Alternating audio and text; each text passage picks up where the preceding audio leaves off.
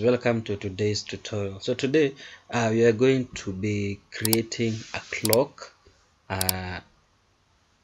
countdown and a count up. So we're going to be looking at three things: a clock, countdown and a count up. So the first thing you do, as usually, you come, add an input, go to title/xaml, you go to the GT timer tab, and then you select one. I prefer selecting a black one or a red one, or this color it's a shade of blue. Then I change the color to white. For some reason I really love white, so I've selected it. Now when you come to this editing tab right here,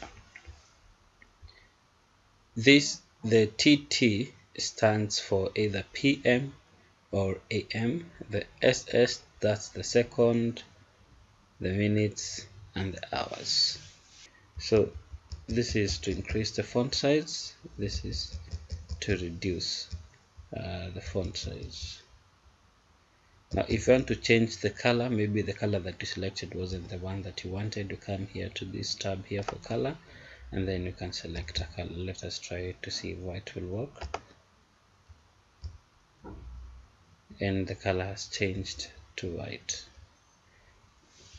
Now if you want to change the font, maybe you want a particular font, you come here to this font tab, but today I'm not going to be looking at the font tab. So already, after we've already inserted the ticker, it assumes the clock that is running on your machine.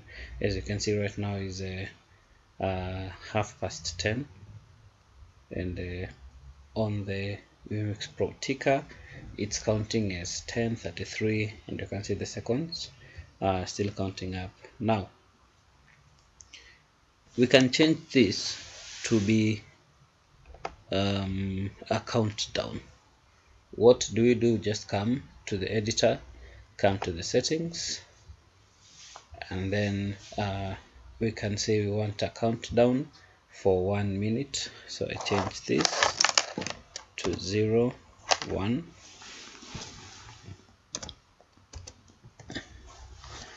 and then if I click OK, it's going to update.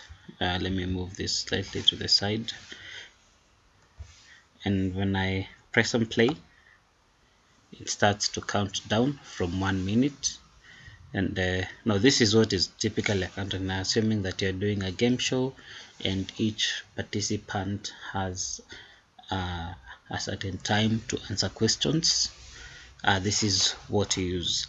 Now apart from this, we also have the count up, where you just come to settings and click reverse, click OK. So instead of counting down, it's going to count up.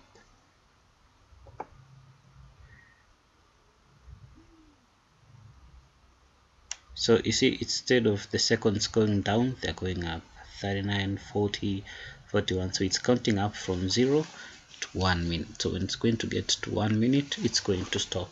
Now this one can work for the minutes and also for the hours. At the moment, Vmix doesn't allow for days, so the most you can do is maybe 24 hours. You count down to 24 hours, or you count up to 24 hours. So I hope you've learned a lot on how to create a clock, make a ticker, count up and count down. Till next time guys, have a good one. God bless. See you then.